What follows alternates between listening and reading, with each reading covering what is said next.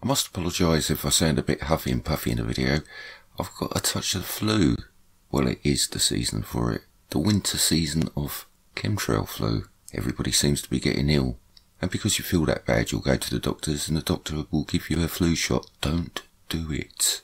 If you don't believe me, look at the side effects that you may get. Look it up for yourself. Anywho, and a very warm welcome if you've just joined me on my channel, Nigel View on Things. How you doing? How you keeping? I hope everybody's safe and sound where you are.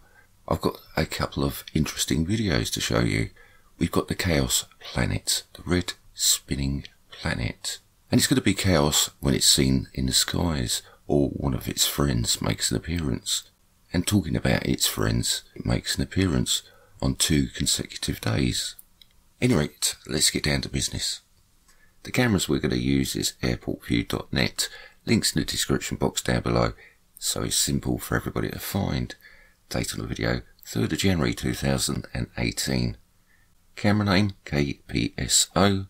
When you look down the list, just look for PSO. Alamosa East. And as you can see, scalar clouds coming through the sky, chemtrails, they're not trying to hide anything at all. Just here you can see the sun simulator coming through the sky. Here we've got a lens flare and it arcs round this direction as the sun arcs in this direction. And it does that because we've got a convex lens on the camera, so it arcs round. One of the reasons. We can see a projected image of a lensing system that they're using in place, and just here you can see there is the focal point, and you can see it go straight away back, and we're going to see the lensing system they're using that's in play just there. And this is very, very important to what we're going to see, and also we're going to deal with this a little bit later on through the video, and we're going to see it a little bit more clearly. Flash of light yet again, and we get this object, the backwards lit planet. I've caught this many, many different times, and this is being projected through the lensing system up here, and there is more than one lens system that's in play, and as you can see it just disappears. It is not a lens flare, it's a projected image. And down here you will see a flash of light, and that just disappears as the sun goes out of view. Date on the video, 2nd of January 2018. Camera is KPSO. Ramp southeast. Airportview.net we're still looking at. Let's have a look at the video, and we're going to look at this object just here, the red spinning planet. This is a projected image. You can see the lensing system, and I've shown this many, many times. This greying around here and this line down here, and you'll see it go round in the opposite direction just like a lens flare does. If this was a lens flare, our sun is this direction, it should be going this direction like this lens will be. And also what you've got to know is this follows the sun.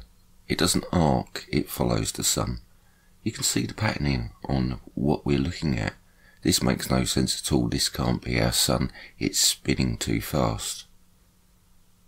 It's a planet, a projected image of a planet, and you can see the lensing system just there, plain as day.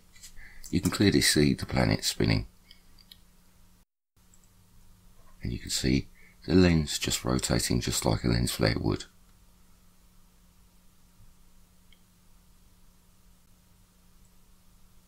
We get to see something quite interesting just here, our sun simulator being projected onto the chrome. But of course this is a camera abnormality. This is impossible if that was so. Case closed. We've got our red spinning object just here. Why is it red? Not really too sure. Why is it see-through? Not really too sure. Are they using a laser system to hide the planet? Red is a very good colour to hide things with, especially infrared light. Maybe we wouldn't get to see it, but you would need a very, very powerful laser to hide this. Now, I would imagine they're using a satellite or some sort of technology to that degree, and something hit the satellite and moved it around. The lasers went through the lensing system and caused fires all around the world, just like they've been hit by direct energy weapons. Just my theory, I don't know if it's true, but it all seems to fit. Very, very strange. But who knows? Look just here. Oh, I'll just replay that for you. Right, if we look here, like I said, the pictures are every minute. We get this guy walk in, and it looks like he's just, what did he leave? His bags, his jacket? What is going on there? And then suddenly, he just disappears. Great mysteries of life. 3rd of January 2018, camera KFOD, camera 1 and east. We're looking at the sunrise. As you can see straight away, we've got a picture of a sundog, east and west. This isn't a sundog, this is part of the lensing system being projected into the sky. Well, onto the back of the chemtrails. The media tells us that this is ice crystals. This effect has not been around for the last, well, I don't remember it much before 2 years ago. But nobody questions anything. I mean, seeing something like this just suddenly appearing should make people question, and they didn't. The official story, ice crystals. This is a big lens in the sky.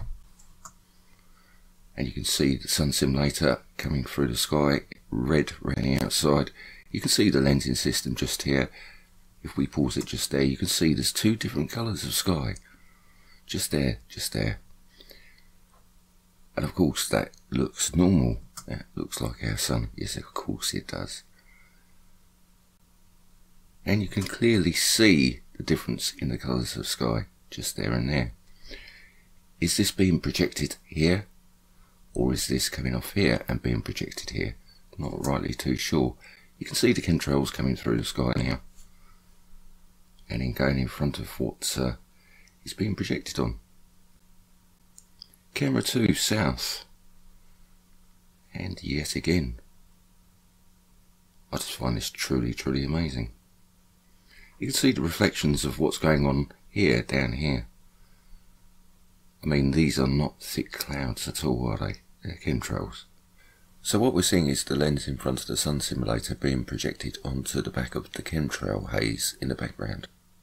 Still looking at the same camera, we actually get to see a lens flare just travelling across the sky there, opposite the sun. That's the way it should be. You see our red projected image just there by the looks of things. The sun goes down, looking at a 3rd camera southwest.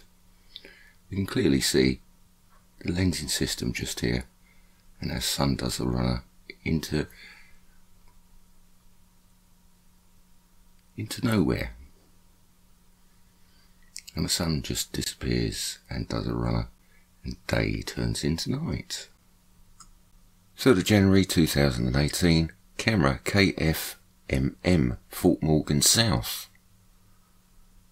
First thing we got to notice is this lens flare here. Now, if we've learnt anything about lens flares, as the sun comes this direction, this should arc round in this direction, a complete 180 degrees to what the sun does. But something strange happens with this lens, and we know we've got a lensing system in front of the sun simulator that I've just shown you. Where does this lens go? It doesn't even arc round, it goes backwards into infinity. That proves to me there's a lensing system up here. That's just impossible. And yeah, they're trying to control something out. What's in the background here? The camera and everything just lines up, and we get some amazing pictures.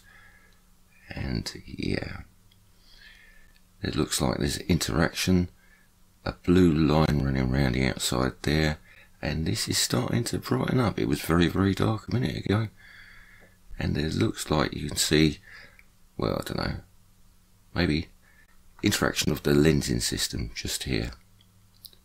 Let's have a look at the same clip, stick a filter on it, and the filter I'm going to use is called Lord Kelvin. It brings out some outstanding results. You can see the big red hue around the outside, and this really just brings it out a little bit more. It also shows how the sun simulator works, and we get to see that. That's that big red hue I was talking about. There's our object in the background, and you can see that our sun simulator just looks like a great big torch. Very, very dark around the outsides, but it's there to do a purpose, and its purpose is to take the shadows away. We wouldn't actually get to notice this too much. It would get a little bit dimmer and a little bit darker, but our eyes would become accustomed very, very quickly. Lens flare does what it shouldn't do, goes backwards into infinity, and if I stop it just there, we got a projected image of our red spinning lens flare. Is it this direction? Because that seems very, very red, this seems very, very red, and this seems very, very red. We got a big object in the background there, and what's happening to our seas at this particular moment in time? They're receding fast out to sea, like never seen before. And it's not our moon doing it. There is an object in the sky.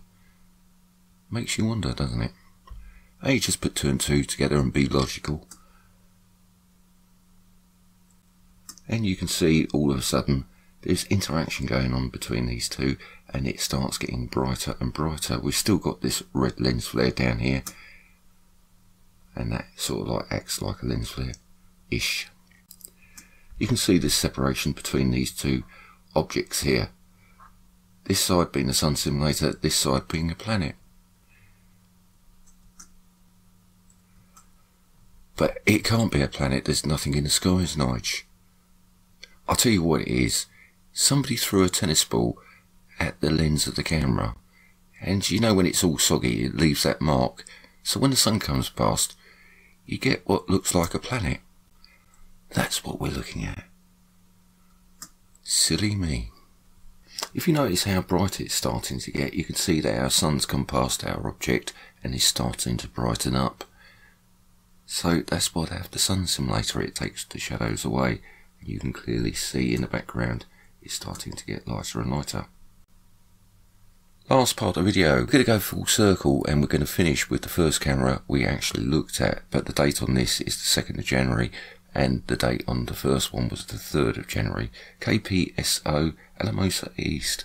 Let's have a look at the video. We get to see our sun simulator come through the sky. We got our lens flares just here. Very, very interesting.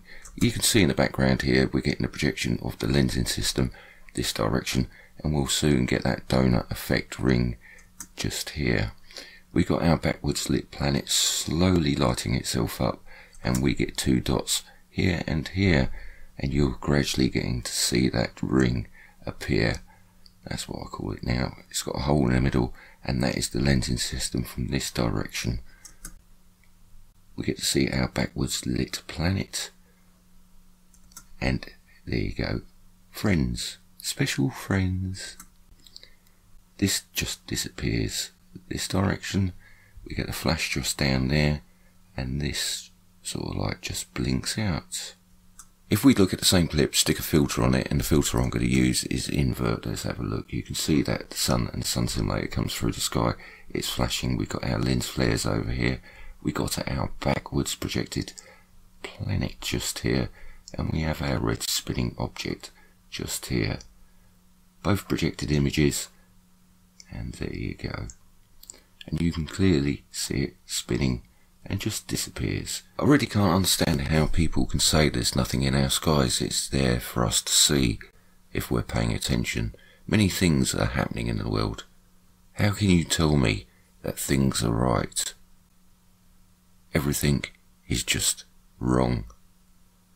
I was just putting the finishing touches to this video and I got a notification from THORNEWS.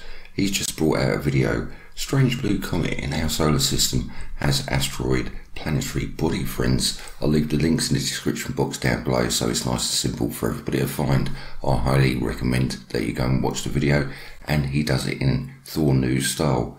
Please subscribe and say hello. Have a look. 1, 2, 3, 4, 5, 6 and 7. Is this the blue Kachina?